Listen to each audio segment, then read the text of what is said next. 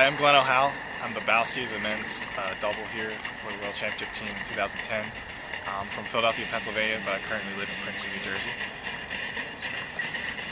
What's the venue like here at Lake Karapiro? The venue in New Zealand is actually really nice. I think the people of the town and the country, because it's so small, they put a lot of effort into the facility. But then the race course is pretty nice. They got a gigantic grandstand, which is pretty cool.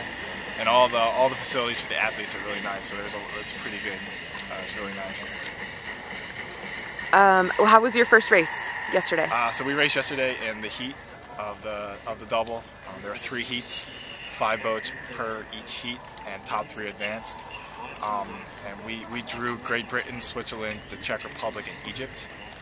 We've raced 3 of the boats before: Great Britain, Switzerland, and Czech Republic twice this summer. Great Britain's beaten us both times, and we've actually beaten the Czech and Swiss once and lost to them once, each opposite ways in different regattas. So we knew we were pretty close with them, and in general our race was good.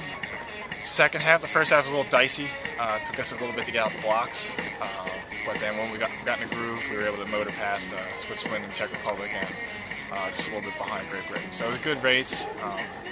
Great to advance and not have to go to the reps. And Friday we have our semifinal, which will be really good, tight race. We'll have to have a really good race to do well.